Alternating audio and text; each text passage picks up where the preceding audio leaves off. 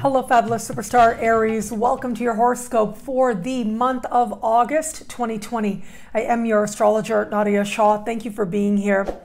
It is an important month for you. It was late last month that Mars went into shadow. Mars is your ruling planet and right now in your sign. This entire Mars retrograde season will be spent with Mars in your sign. It's just that now, this month, Mars is especially active, connecting with other power players throughout the month. And what this says as an overall theme is that it may be a time that feels stressful for you. Whether it is that you are feeling very determined to complete something, to do something, or whether it is your own energy feels like it is heightened at moments or feeling depleted at others, it is that much more important for you to take the best of care of you. There are Mars retrograde special horoscopes, of course, so you may want to check that out, and I will link to it in the description below. Outside of that, though, we do have very important lunar events taking place this month right out of the gate. It is going to be right around the 3rd of August that we will have this month's full moon.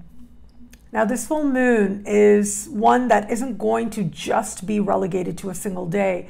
Rather, this is energy you're going to be feeling as you enter the month, and it will build and crescendo right around the exact of the full moon. Now, part of what makes this energy distinct is that the full moon will be setting up what is known as a T-square with Uranus. This is a conversation of tension, and there is an energy here of surprise, of a heightened sense of things changing very quickly and trying to figure out what to do about it. Now, for you, this full moon is taking place in a part of the sky that has to do with friendships.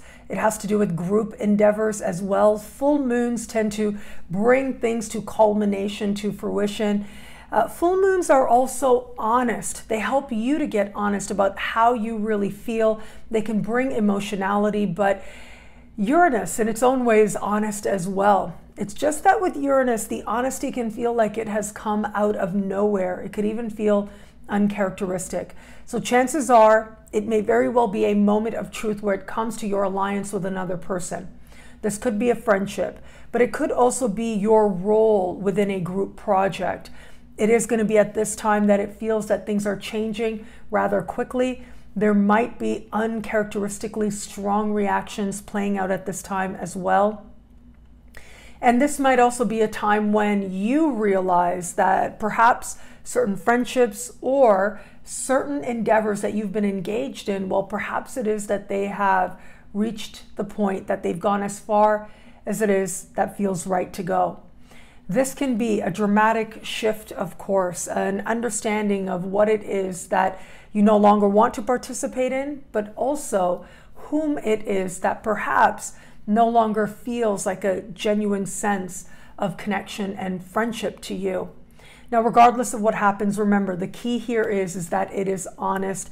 There's going to be a lot of energy, a lot of tension for a lot of people out there. So as much as you can, and in particular you, because of all the things that your ruling planet in your sign is going through this month, it makes it that much more important for you to be taking the best of care of yourself. Pay attention to what it is you feel. Allow your emotions to rise and acknowledge them, but know that ultimately this can also be a time when you learn a whole lot about yourself and you learn to transcend the more difficulties within dynamics, but also within you, so that you can feel truly strong and empowered within yourself. That is, of course, the larger lesson that you are engaged in as we are entering more fully into Mars shadow and Mars retrograde season. It will be right around the 19th of the month that we have a new moon, and this is like night and day. Very different energy playing out at this time. Whereas in the early part of the month, it can feel very tense. It can feel that things are unpredictable in a way that doesn't feel easy. This energy is one of fun. It is one of clarity, one of empowerment. And I feel like it is going to provide you a bit of a respite considering all the other things that are happening in the sky around this time with your ruling planet Mars. This new moon will be speaking in supreme harmony with your ruling planet and will also be happening hand in hand with Mercury in the sky. Now, this is a part of the sky that has to do with joy and elation. It has to do with fun. It has to do with you connecting to what it is that you are truly passionate about, understanding what you really want to do in your heart of hearts in every area of life. Creative endeavors are covered here, as well as children that you may want or children that you have. And so on one level, this can be some very good news related to a child near and dear to your heart. Again, it could be children that you want. There could be some good news on that front also. That Mars connection does speak to fertility, being high, feeling especially empowered, getting great information. That information piece, of course, is Mercury. But this can also speak to, of course, you feeling your creative best, you realizing more clearly what you want to be devoting your time to, devoting your energy to. Now, for those of you who use your creativity to your advantage, it can be this new moon that represents practical opportunity. At the very least, I see this time as one of joy. And so where it is that you are gathering with others, and I know that there's a lot of social distancing taking place right about now as well, even with that social distancing, you may find moments of genuine joy to share with others. Now, where it comes to matters of love, that new moon is a powerful one. And that new moon having to do with matters of heart includes romantic love as well. For those of you who are open to meeting someone new, I think this is going to be one of the best moments of the year, actually, to get your flirt on. If anybody out there is going to benefit from this energy, you are one of the signs most likely to do so.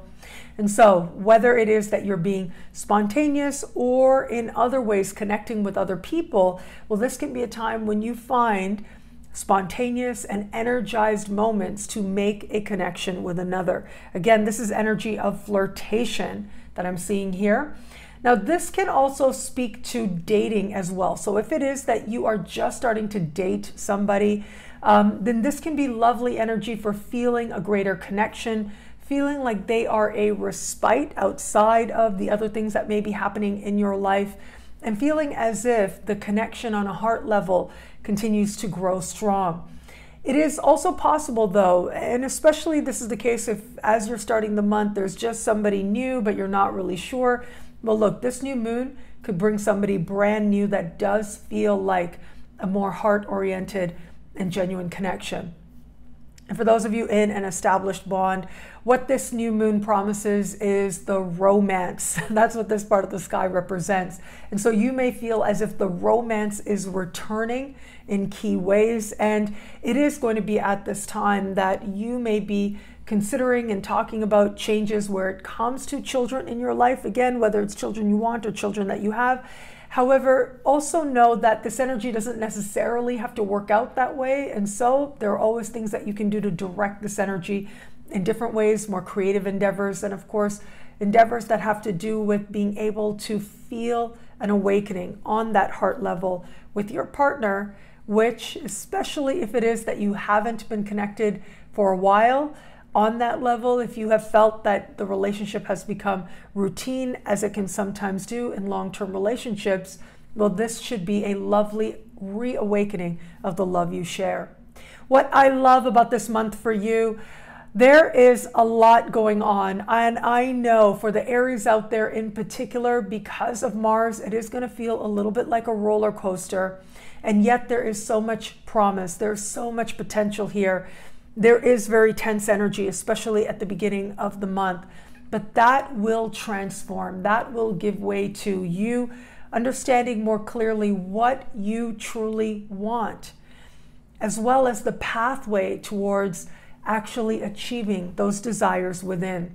It is when you trust that most creative urge that you can find yourself touching on a windfall of some kind. In fact, I would say of all the signs out there, right around the days of that new moon, you may want to consider a calculated risks of sorts. Make sure that it is the calculated type, because we are, again, Mars is going to be having tense connections with other power players. And so it does suggest that there may be work involved. There may be wisdom that is being cultivated now. And yet this new moon also represents a fresh opportunity that feels like a win. Well, thank you so much for watching. You can get a video like this every week by logging on to nadiyashah.com. Sign up to be one of my superstars. Superstars get expanded exclusive videoscopes each and every week, unlimited access to special horoscopes and more, all of this in the superstar space. I look forward to meeting you there. It'll be a great month. Enjoy.